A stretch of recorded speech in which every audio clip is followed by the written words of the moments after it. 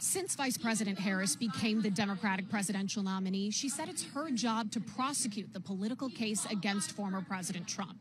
And in her closing argument Tuesday night, she said it's time to turn the page on the past. And this election is more than just a choice between two parties and two different candidates.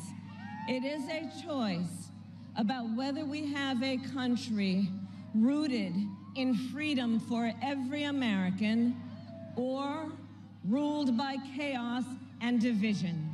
With her sights set on undecided voters, Vice President Harris painting two very different pictures of America's future. One with her in the Oval Office and the other with the second Trump administration. This is someone who is unstable, obsessed with revenge, consumed with grievance, and out for unchecked power.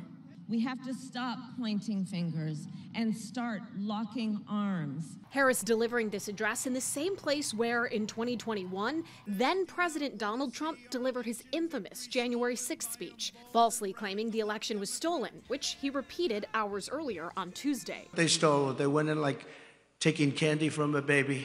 During his Sunday rally at Madison Square Garden, Trump made his closing argument. I will end inflation.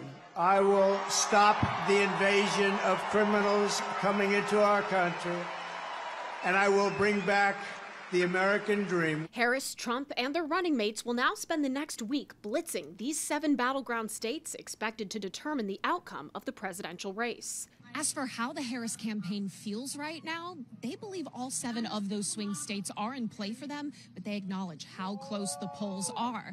As campaign chair Jen O'Malley Dillon recently put it, they see this as a margin of error race. In Washington, I'm Atrell Nishar.